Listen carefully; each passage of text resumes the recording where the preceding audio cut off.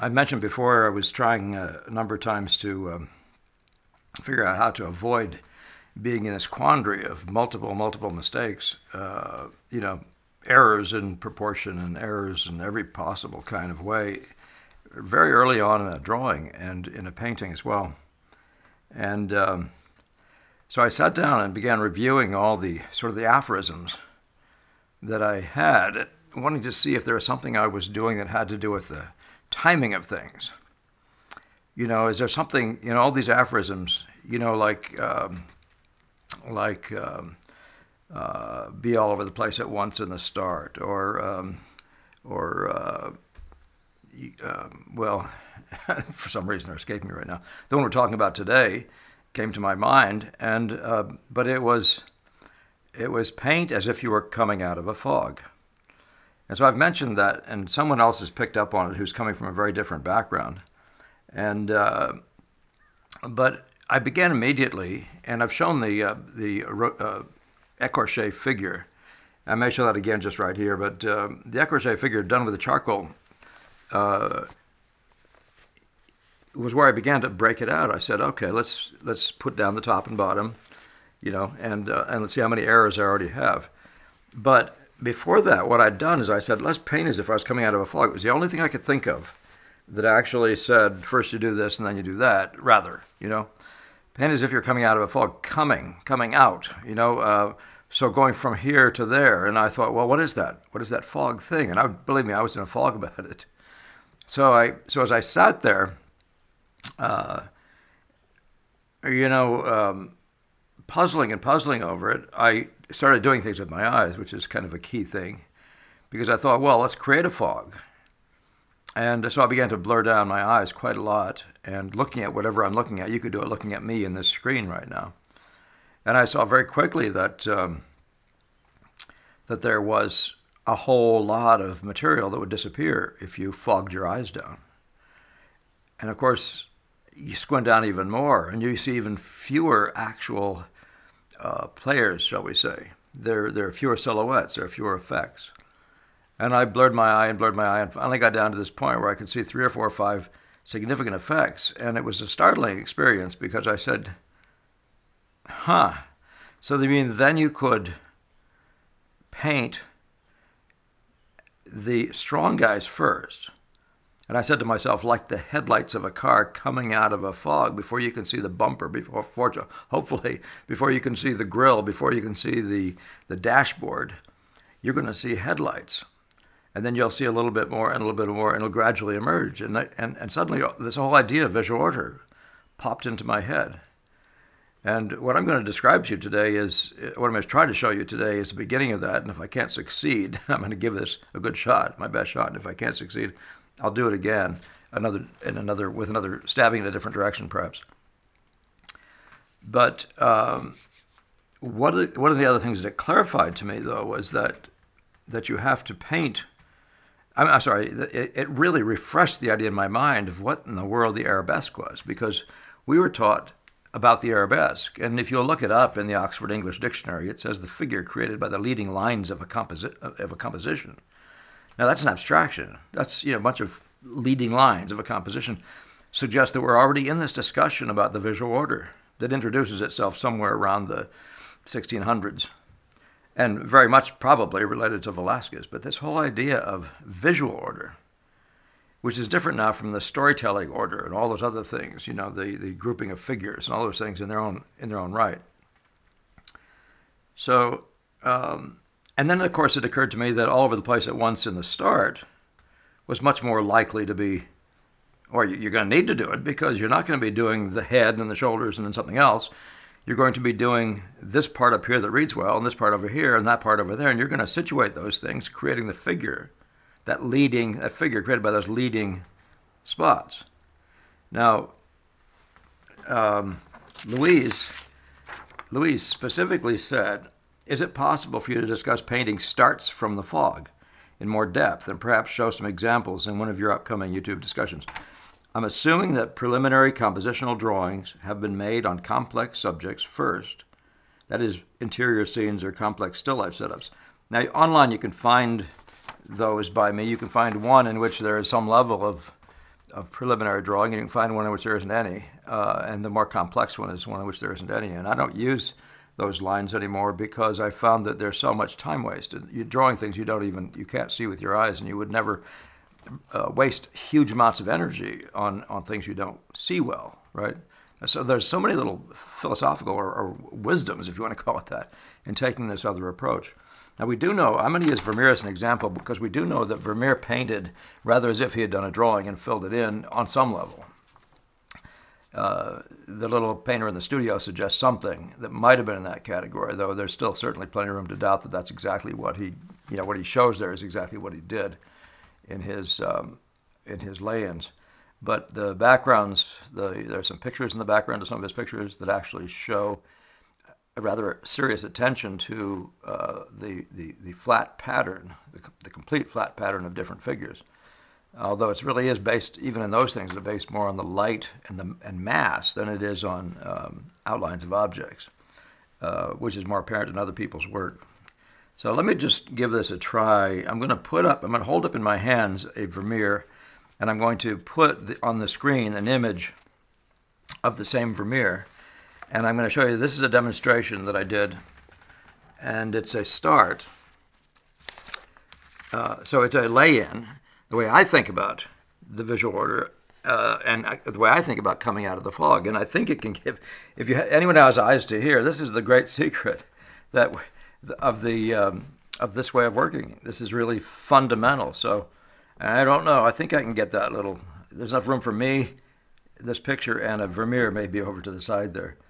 But if you can see what I've aimed at in this picture, you'll see that this area is significantly well worked on.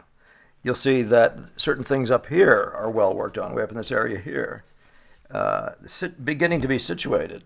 By the way, I've scattered, as an impressionist, I've scattered notes of color around, paying very special attention to their values. So that's very fundamental to what we're doing. But what you're seeing, though, is that I've put a bunch of work into points with effects, looking for, and then eventually winding up with certain things up here, for example, or down here.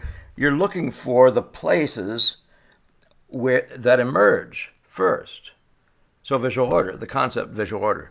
So if you look at the full painting and squint your eye at it, hopefully you'll come to a similar conclusion, or at least you'll get an idea what I'm talking about when I do it. Sometimes these lay-ins, yeah, you can see plenty of things, and you can see that I've been fairly articulate in a number of those places. Some of these spots don't mean anything. This is all, you can see in the picture, it's all gone, nothing much there.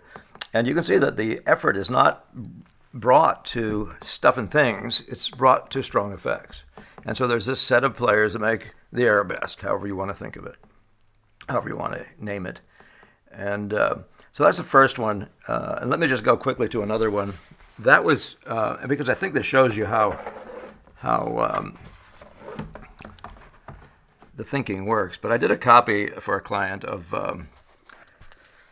this painting of the, let's see if I can get this to a place where you can see the whole thing, of this painting that you'll recognize in the Museum of Fine Arts in Boston, of Isabella in the Pot of Basil, that macabre Boccaccio story. And what you're seeing here actually is a lay-in that's done that same way, perhaps pushed a little further. Obviously the canvas is covered in this case. But everywhere you look, you're going to see the prominence, the strong players doing all the work of setting this whole painting up, certain aspects of this thing. So even in an area like this, you can see that there's a visual order leadership that you wouldn't grasp without blurring your eyes. You wouldn't be able to, you wouldn't look at it and say, what must I draw there and get right? But you can see that there are places in here where there's articulation, very strong things, very significant things, high reading things with points. But anyway, high reading things. So if you look at this, if you looked at a model sitting in this setting with your eyes wide open and not blurring down, you wouldn't know what to paint first, second, or third. You'd just paint the figure, the dress, and all that sort of thing, and you wind up with a form of realism that has no what shall we say, which has not incorporated visual order from the start. And so that's really what's happening in this way of working. The visual order, not just shapes, and not just form, and not just even just color, but visual order is incorporated right from the beginning, and that's what the fog gives you. That's what blurring your eyes gives you.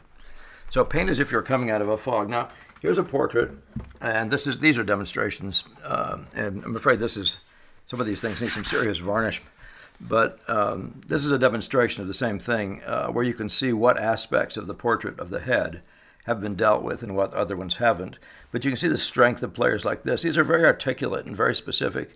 And in a lay-in like this, that's actually your job, is to get these dead on.